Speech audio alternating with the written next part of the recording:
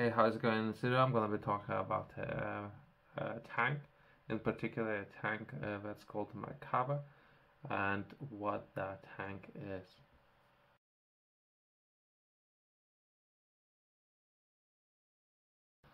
The Merkava is a series of main battle tanks developed and used by the Israeli Defense Force. The name Merkava is Hebrew for chariot. The Merkava tank is known for its unique design and is primarily a tank used by the Israeli Defense Force (IDF). Uh, there might be some updates. I'm not entirely sure what kind of information I might be having access to, since a lot of that information might be classified. Either way, the tanks and the use cases, is it for defense or for attacking? Either way, myself, what I'm interested in is in engineering, so how to build one of those tanks.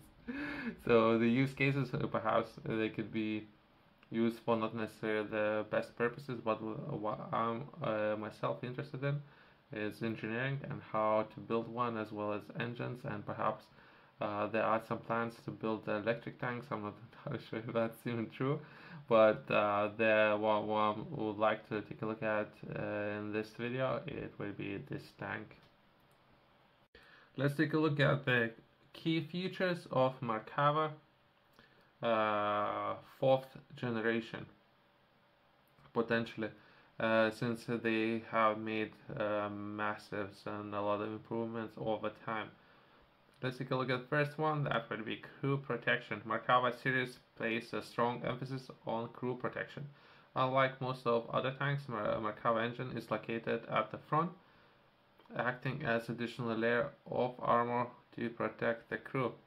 I have read it. I have read this information some time ago, perhaps about 10 years ago. Then I was looking and reading a lot of different military vehicles, armored military vehicles, and how much emphasis Israel is particularly taking to protect its staff, soldiers, by implementing some of the changes, engineering changes, and improving design of the tank by moving engine into the front and replacing all the stuff of the tank in the back. I don't personally, perhaps there are people who had I personally think it was one of the first models who did it. There might be other tanks by now who had followed a similar design, as well as I have done a little bit research with regards to bandages on the. So overall, I was just looking for potential projects, finance is something that I'm interested in, and design. So, and some of the bandages that the Israeli military have designed. So let's let's keep going with the tank. Armament. The Merkava Mark IV is equipped with a 120mm smoothbore gun, capable of firing variety of projectiles, including APFSDS, armored piercing fin-stabilized discarding sabot rounds, and high explosion rounds. It also have 12.7mm anti-aircraft machine gun and 7.60 millimeters coaxial machine gun, which are some of the features that a tank has. Composite armor. The tank is protected by composite and modular armor that provides a high level of protection against a wide range of threats, including anti-tank missiles and RPGs, rocket propelled grenades. It does have, so it's something that when I was looking at the history of World War II and some of the engineering advancements that was done by Germans, and the way how they improve armor by, instead of having direct hit into the armor, they would lift that armor at a certain percentage. By doing that, they can kinetic energy that will go into the armor would be bounce against and moved away from a tank. There's just some of the engineering ideas of that I guess if any of you are interested in building one, I guess. But overall, it's just interesting piece of equipment. Fire control systems. The Merkava Mark IV is equipped with advanced fire control systems, including thermal, image, and night vision technology, which enhances its target capabilities. Mobility. The tank is powered by 1.5 thousand horsepower engine, providing it with good mobility and speed even through terrain, even if rough terrain. So it's a 1.5 thousand. Uh, Perhaps worth mentioning, as well as I have done some research and I have published in my book about it. I have done a lot of research on different tanks, especially what kind of tanks you can own in different countries.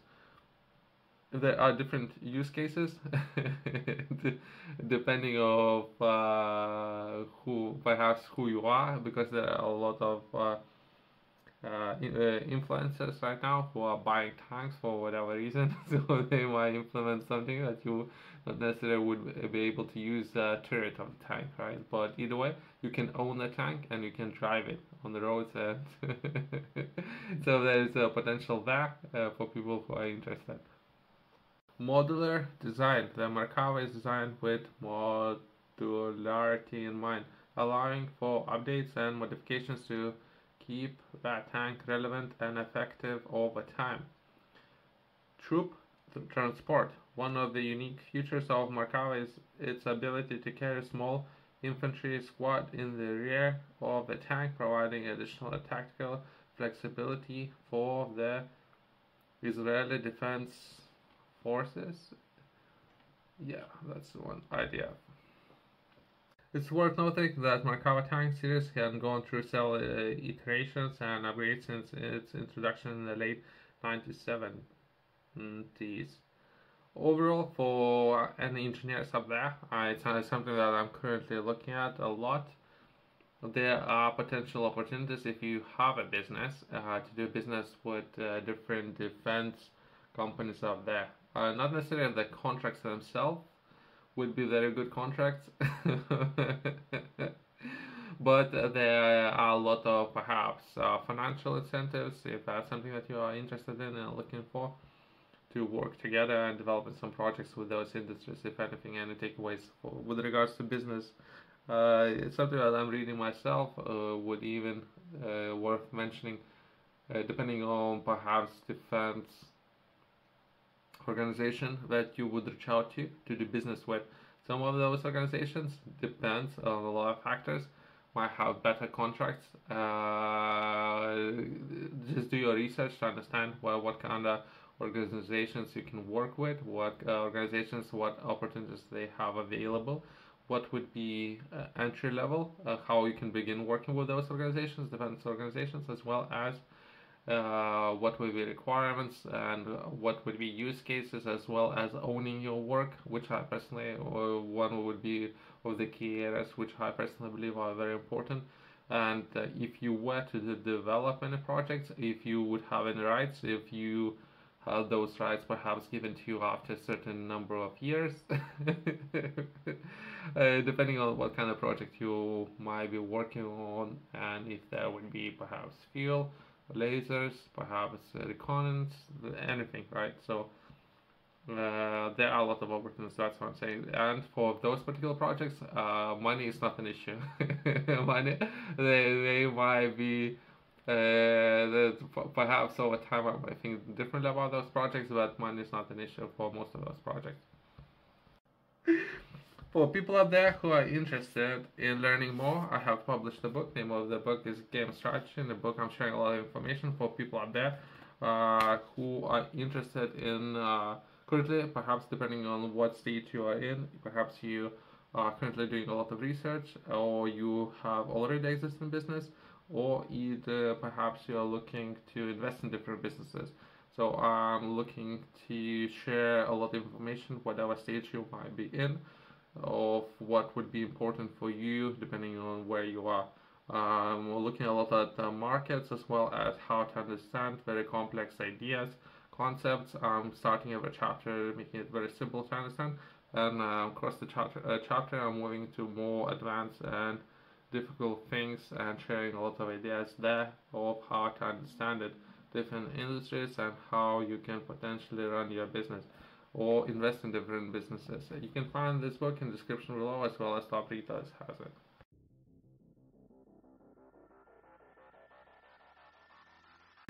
Just to summarize today's video, overall, as a project to develop something like a Merkava tank, main battle tank, it's a very daunting task, but there are a lot of smart people who constantly improving, working as a technology piece of technology. It's very interesting for myself. I find it very interesting, as well as I've published a lot of information about different tanks and some of the people out there who own tanks, right, in the world.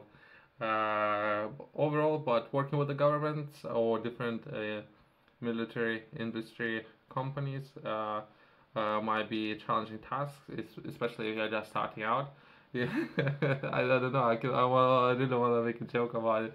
That if one day someone might come to pick me up from wherever I'm sending those emails from, negotiating the price for how much I would like to get paid, this is what might happen, right? If I'm working with any of those companies, someone will come to pick me up, and I don't know, they would write in the newspaper something interesting, something bad that I did.